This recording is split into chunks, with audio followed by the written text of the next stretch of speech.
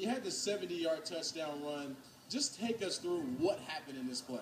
All I know, my blockers, it locked up on everybody.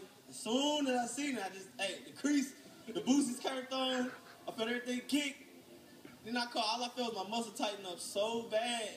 And what's going through my head, I know God got me regardless of what anything happens. And I just this is for my team. Obviously bigger than me. It's for the seniors and for the people I play for every day.